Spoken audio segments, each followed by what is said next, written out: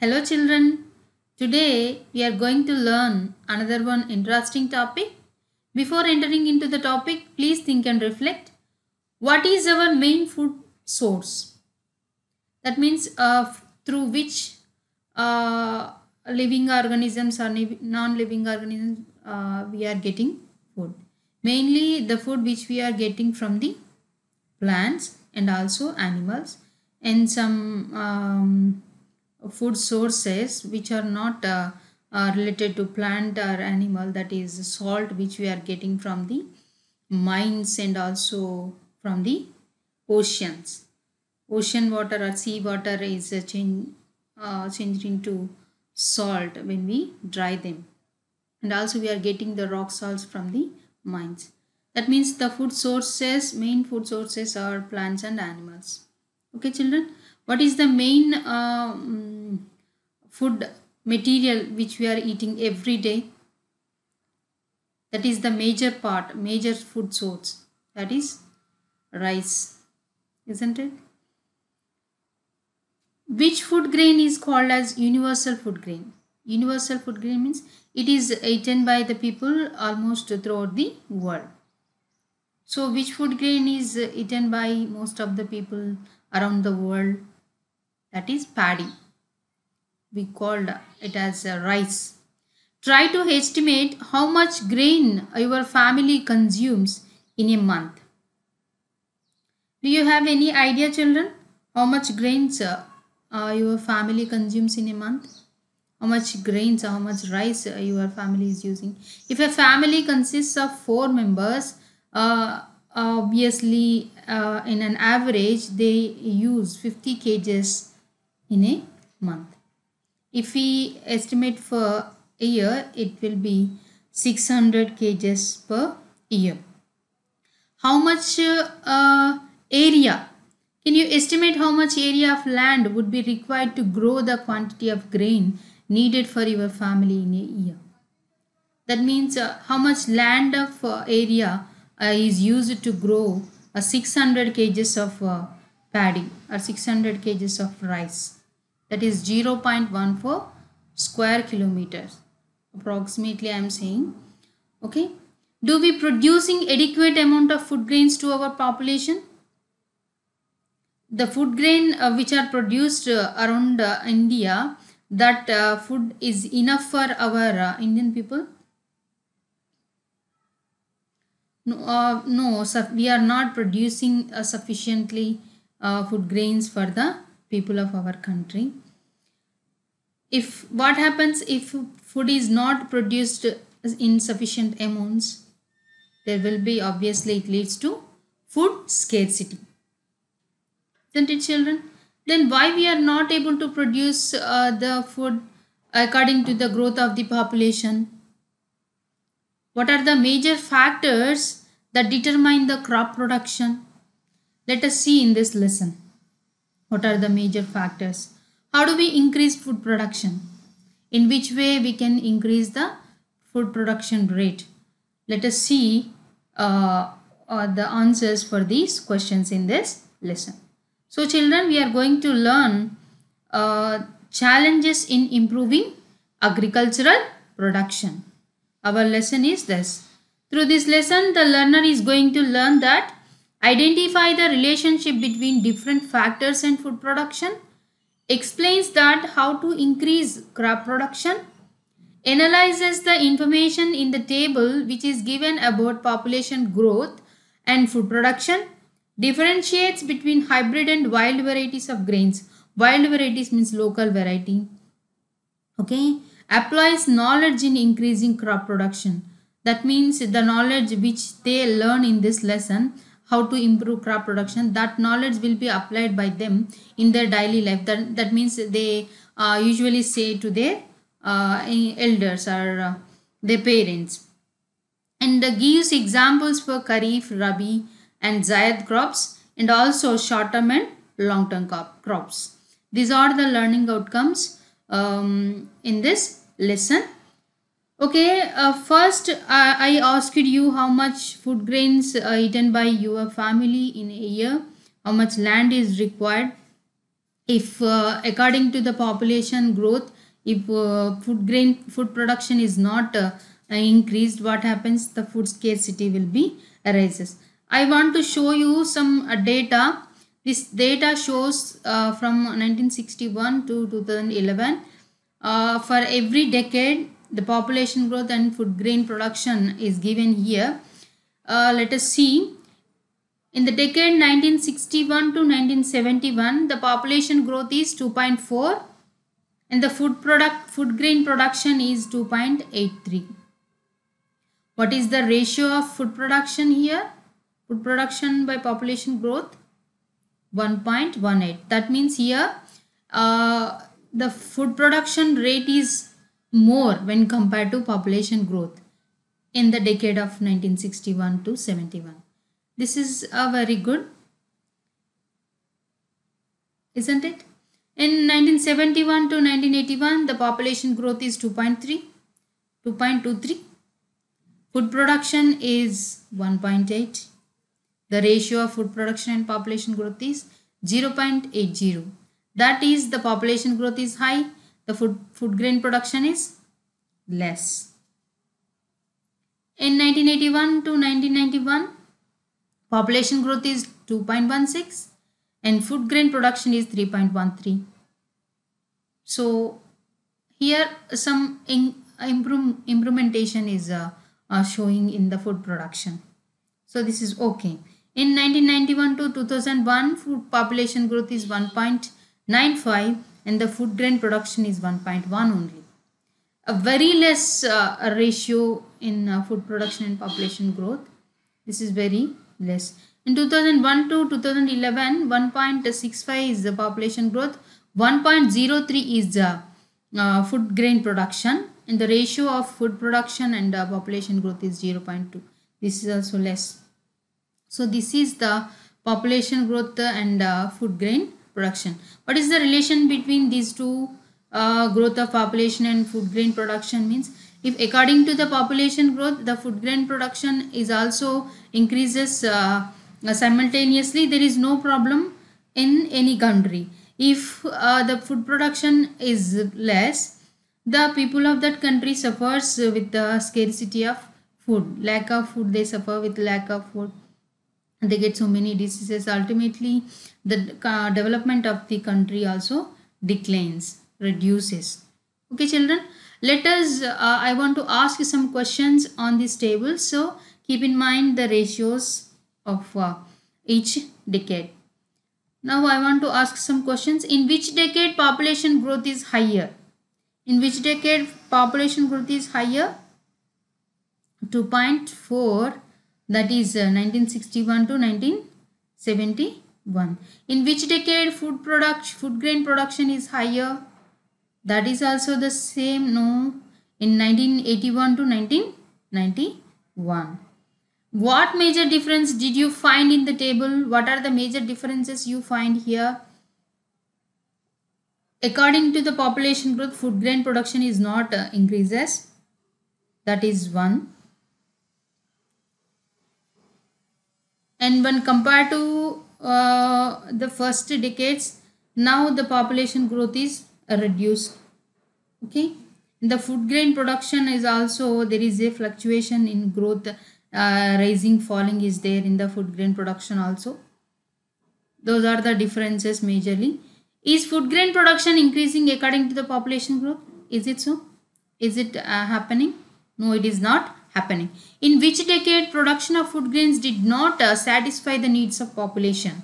What will happen if the production is not sufficient?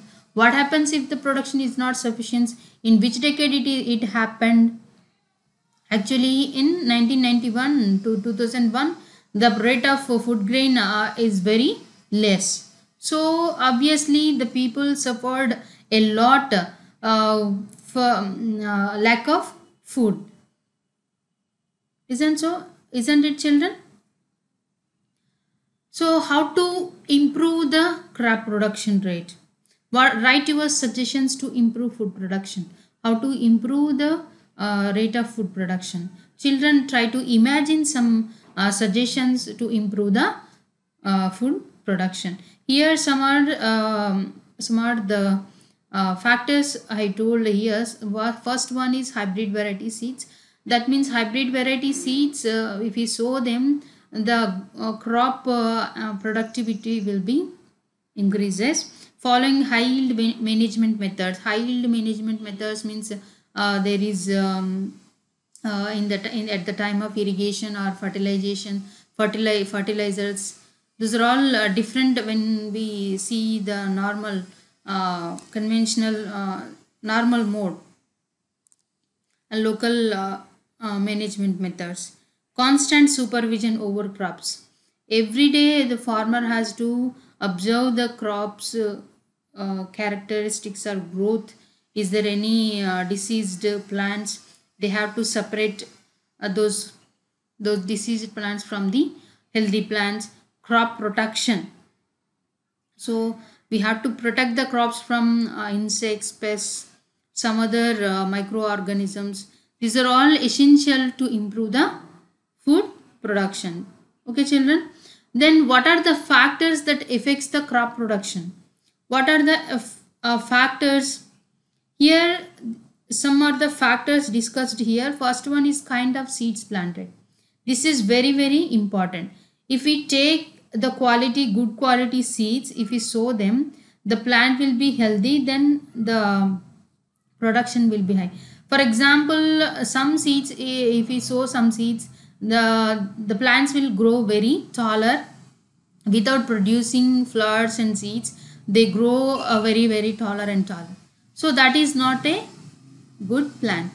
So what kind of seeds we have to plant? The plants which are in good quality, and also the plant comes from that seeds also very able to bear a lot of flowers and fruits. So then only the crop production will be high. The properties of soil. Soil alkalinity or salinity we have to keep in mind. 5.5 to 7.5 pH should be there. Then only the soil able to produces good plants. Then only the productivity will be good. So we have to observe constantly the physical, chemical and biological nature of the soil. Availability, we will see the soil testing in the later on classes. Okay, availability of proper application of irrigation and fertilizers. This is very, very essential. How this is very, very essential, I will tell you, children. If we did not eat food or any liquids for 3-4 days, how our activities will be, how our body will be, we becomes very weak. So like that way, plant requires some water and minerals to perform the photosynthesis. Then only they produce food. They can be very active in preparing food. Okay, so water is very, very essential for plant in preparing food. So we have to apply adequate amount of water to the plants, and also the minerals also. To produce leaves, flowers, they require some elements like nitrogen, phosphorus, potassium, zinc, like that. So we have to give those elements through the fertilizers. Okay, children. Next, weather. Weather condition is also very, very essential for the crop production. At the time of harvesting, if the weather is not weather condition is not good, that means if it rains, the harvesting is very hard. So the weather conditions are very essential in crop production. Controlling insects attacks. This is very, very important. We have to observe very carefully the crop. Whenever we observed any insects attacked on the plants, we have to remove and we have to spray insecticides over the plants. And also controlling weeds. This is very, very essential. We have to plug the weeds from the crop plants. Otherwise the weeds compete with the crop plants for water, minerals and other essential factors to grow. So we have to remove the weeds immediately from the crop field. Then only the crop plants will grow very freely and healthy. Okay, these are the main factors that affects the crop production. First one is kind of seeds which are very good quality seeds, we can see how can we already know how to select a good quality seeds in the 8th class. Okay children, try to recollect and try to write the procedure to how to select the good quality seeds. Then properties of soil, availability of proper application of irrigation and fertilizers, weather, controlling insect attacks, controlling weeds. These are the main factors that are affecting the crop production. Okay children, how these factors affect the plants I will explain with an example. For this I am taking the crop. Here experiment done with the corn. Corn, I think you all know the corn, maize corn, okay, sweet corn. Corn have shown the impact of some of these factors on crop production. Some results of these experiments are given in the following table.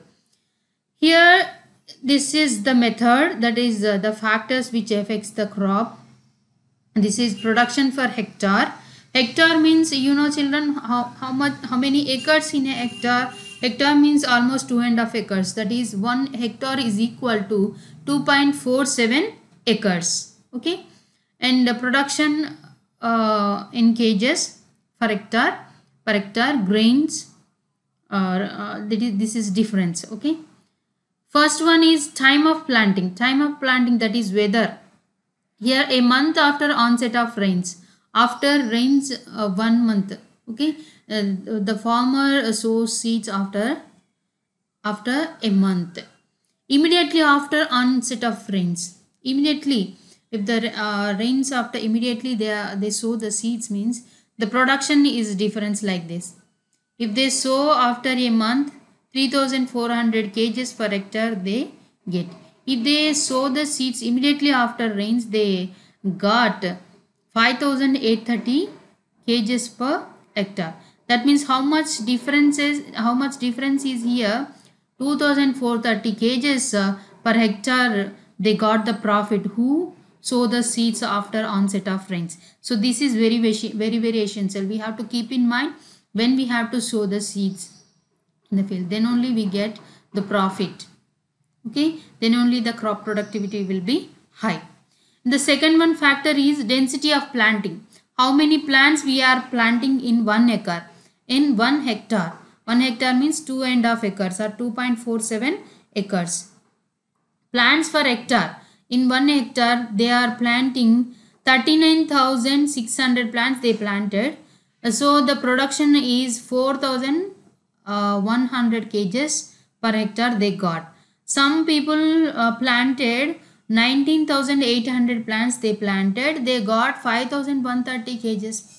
They got the production. So who got the more production?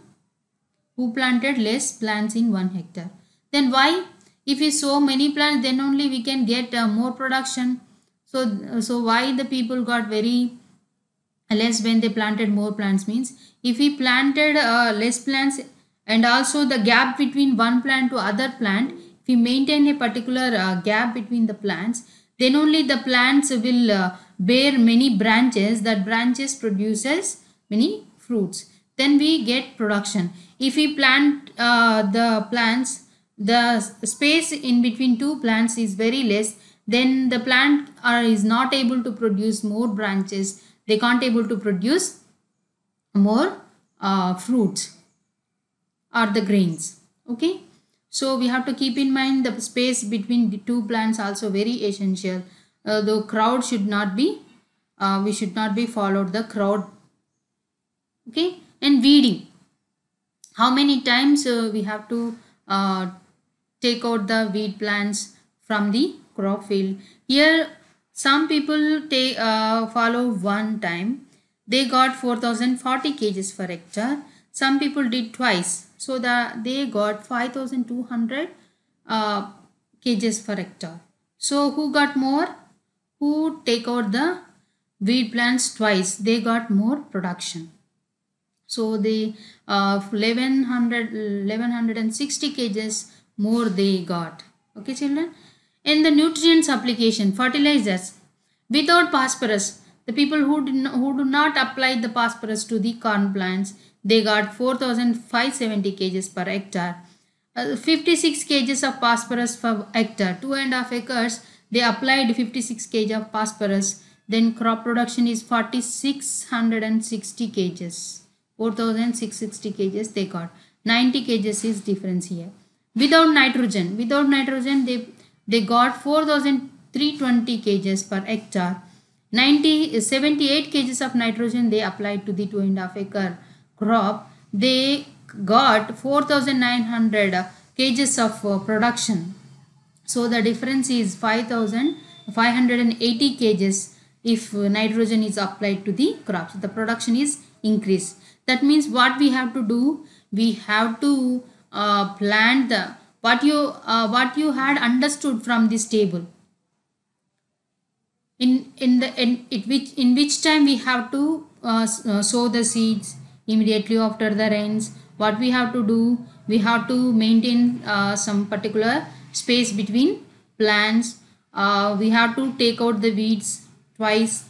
If they are more in the crop fields, we have to do one more time. Definitely we have to apply the phosphorus, nitrogen, potassium, and whatever the minerals required to the soil, we have to apply all those nutrients to the soil. If we follow all these conditions, then our crop production will be very high. Okay children, this is not the oral calculations. This is experimentally proved data. This is, so we have to follow these methods, then only we will get more crop production. Okay children, so these are the factors that influence the crop production. Okay children, and how to increase food production. Here some are we seen what are the factors that influence the production of food. Here how to increase the food production.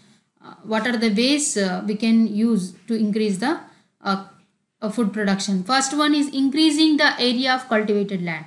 How can we increase the cultivated land? So we are seeing a lot of wastelands over the roadside or beside the roadsides. So we have to change that wastelands into cultivated lands. Then we can increase the food production. Second one is increasing production in the existing land. So we can't able to increase the land. So what we have to do, we have to increase the food production by using the hybrid varieties, high yielding varieties. Then we can increase the food production. If we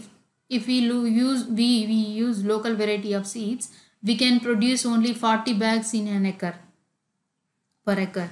If we use hybrid variety or good quality seeds, we can produce 50 bags per acre. That is increasing production in existing land. Third one is developing high yielding varieties. This is in the hands of the scientists who deals with the seeds. They have to develop high yielding varieties which are suitable to our soil conditions and also to our weather conditions.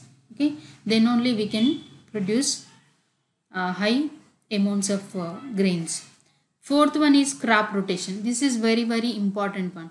Every year we are going same kind of plant, means the soil is not able to produce, is not able to give the sufficient nutrients to the plants. We have to change the crops for every crop. In the Kharif season we planted the rice, and at the time in the Rabi season we have to plant the groundnut or some other fabaceae plant. Then only the nitrogen, the fabaceae plants fix the nitrogen in the soil, which is used by the paddy plants.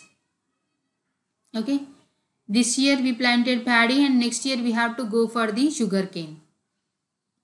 Then that will be very good for the crops to get nutrients from the soil. Cultivating mixed crops. This is also very useful. Mixed crop means in a land we have to grow different kinds of plants. For example, one line we have to grow the groundnuts and another line we have to grow cabbage. Groundnut plants fixes the atmospheric nitrogen in the soil. That nitrogen can be used by these groundnut plants and also the cabbage plant. Both the plants grow simultaneously by using that nitrogen. A cabbage plant is not able to do like that, so but groundnut can do. And also cotton crop and red gram plants, that can also we can do like that, mixed crops. And neem, orchard and groundnut plants, mixed crops, that is also useful. One crop fixes the atmospheric nitrogen in the soil, other plants uses that nitrogen. That obviously the food production will be high. Cultivating short term crops like rabi. Short term, in the rabi season, mostly the crops we go for 3 to 4 months, below 90 days or 90 days crops. That will be very helpful. Which of the above option do you think is more meaningful or more useful? Children, which one is more useful in increasing food production? So let us see which is most useful to increase food production. To get high yield, 3 types of methods are being used. 3 types of methods we should use. Developing high yielding varieties. High yielding, to produce more food grains. High yielding varieties helpful a lot. Mostly using high yield management methods. High yield management methods like irrigation methods. In irrigation methods, less water usage methods like drip irrigation, sprinklers, and the fertilizers. Different high yielding management methods we have to follow. Then crop protection management. Crop protection management also very important. When the crops get any disease, we have to follow natural way of curing. We have to follow bio pesticides, bio ways of killing the germs or insects. We have to follow. These are the 3 methods that helpful to farmer to increase the crop production. That is developing high yielding varieties. High yielding means high amounts or large amounts of food grains we are getting through these high yielding varieties. High yielding management methods, crop production management. From which we have to protect. From which organisms we have to protect? Through microorganisms. From microorganisms, from insects, we have to protect our crops. Okay children, I want to tell you one thing, that is what is Kharif and what is Rabi, what is Zaid. There are 3 main categories of cultivations. First one is Kharif. Kharif means when we cultivate the crops, we start the crops at the time of June or July, immediately after the onset of rains. That is Kharif. Rabi means we start this cultivating crops in the month of November or December. We start in this month, that is a Rabi crop. What about Zaid? Zaid crop is a summer crop. Mainly we grow the crops at the time of summer, that is April, May. We are growing the crops, that is Zaid. Zaid is summer crop. Rabi is we start in the December, and Kharif we start in the month of July. Okay, these are the seasonal crop types. Based on the seasons, we divided the crops into 3 categories: Kharif, Rabi and Zaid. In the Kharif season, we usually grow paddy, sugarcane. In the Rabi season, we usually grow paddy and also some other crops like green gram, red gram, red gram, horse gram, like that. And at the time of Zaid, we usually grow watermelon, muskmelon, and also vegetables. We grow leafy vegetables like that. Okay, that is the types of crops based on the seasons. Next, based on the duration of time taken for cultivation. So from sowing to harvesting. From seeds sowing to harvesting. Harvesting means separating the seeds from the plant and keeping those seeds in a bag for storage. That is duration of cultivation time. If we take 90 days to grow the plants, that is short term crops. If we take 180 days to grow the crop, that is long term crop. What are the examples for short term crops? Which plants grow in 90 days? Which plant takes 180 days? Have you any idea, children? See, first one is green gram. This is the green gram plant. It takes around 90 days time. This is the red gram seeds. It takes almost 180 days. So this is long term crop and this is short term crop. Okay, children?